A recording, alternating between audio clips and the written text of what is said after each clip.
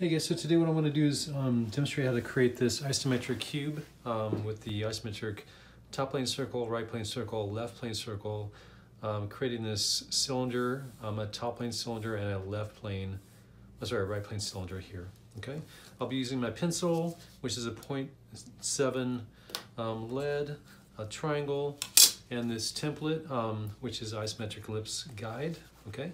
And that's all I have, all right? So that's together. So let's get started. I am using graph paper from printfreegraphpaper.com, and this is an isometric 1/4 inch grid, and every segment on this is considered a 1/4 inch. So that's what we're doing. That's how we're using this, and that's our scale for this little drawing. Okay. All right, here we go. So first thing is to create the cube. So I'm going to start down here at this point, for example, and then measure out 6 units to make an 1.5 inch by 1.5 inch cube. So 1, 2, 3, 4, 6 to here, and just using my triangle to draw that out like this. And then same thing going in the left direction here. 1, 2, 3, 4, 5, 6 out this side, and then vertically as well to here. Okay.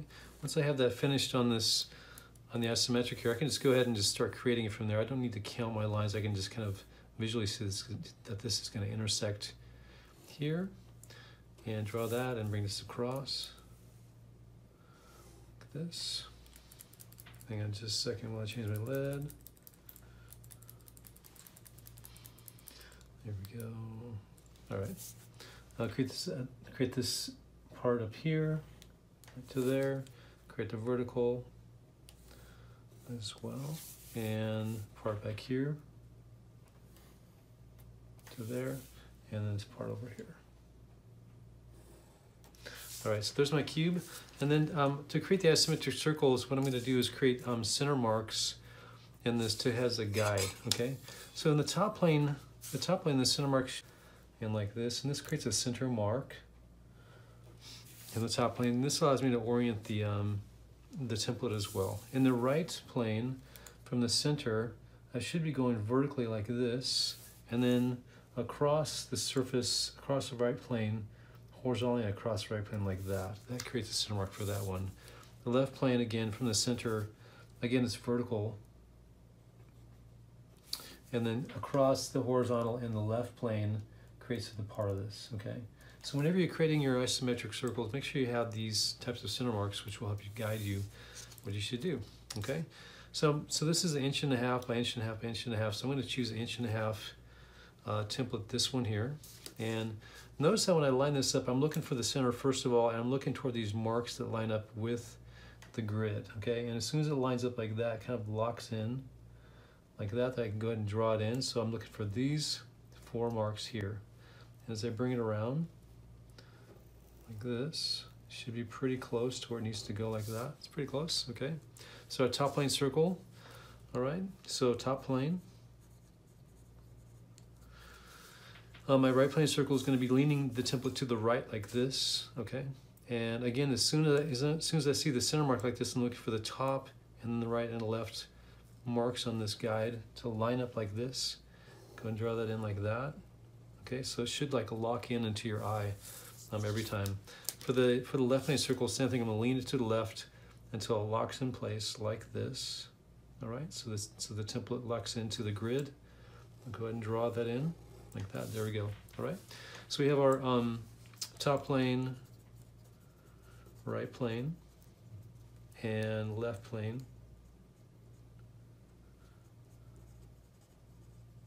Circle. Okay, there we go.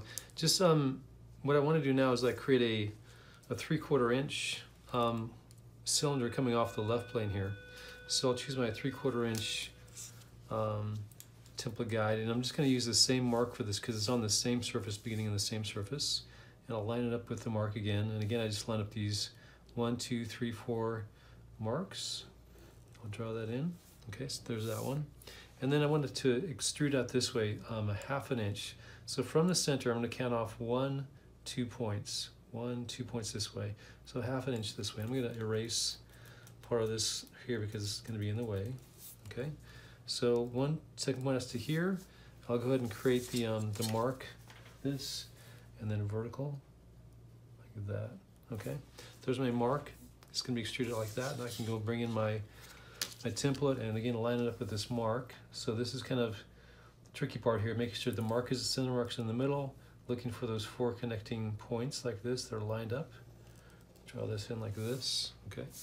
And I'm going to go ahead and create the tangency line, which is on the edges of the circles out here. So where it touches the edges of the circles out here, bring that out. And it should be an isometric angled line, which goes from edge to edge like that, okay? Now let's clean this up. I don't need this center mark anymore. These edges, or down below. All right, so there you go. So there's your cylinder coming out. Not perfect, but just kind of show that how it comes up out from the surface there. Okay. For if I'm just in space, I'm going to erase this one here so you have a little more space. This little note, and I'm going to put from this point here. If I create a 1-inch template, I'm going to do a top plane cylinder coming down. Again, as long as I have the center mark like this for my top plane center mark, it should be going the same direction. And I'll use the 1-inch template guide. And again, a reminder that the 1-inch means that you should have 4 segments across from this side to this side. So 1, 2, 3, 4. That's how you measure across the template and across the isometric top plane circle. Okay. So this is lined up now in the 4 points for this one. Draw that in. Okay, that's the top of the cylinder. I'm going to come down 1, 2, 3, 4, 5, 6. So 1.5 inches down to here, and create my mark like this. And I'm going to go ahead and create this top plane circle right here at the bottom, and line that up. And go ahead and draw this in like this. And there it is in the bottom there. And I'm going to create the side marks here on the sides as I'm putting this in here. Like this. So I'll bring that tangency edge down, and then this one as well. Here we go. All right. And I'll erase the back part of this bottom circle. Don't need that for this cylinder. There it is. So there's my cylinder. All right. For the right plane circle, I'm going to create a right plane center mark here. There it is. And go ahead and use I'll use again a 1-inch. And again, it's just leaning, just like this one's leaning to the right here. I need to lean this one to the right and line it up with my mark. Okay, there it is. 1, 2, 3, 4 connection points. Draw this in. I'm going to go back this way. 1, 2, 3, 4 to here, and create my mark. And after you get going, you don't have to create your center marks, but it does kind of help initially to kind of see where things are. And it should be in this direction like this. I'll bring it back to here, line it up with the mark that right there, locked in with the 4 points again. 1, 2, 3, 4. And I just need the outside edge here like that. That's all I need. And I can draw in my edges like this and draw these in like that. And then this one on the top, across the top edges. There it is. All right. Clean that up a little bit. And there we have it.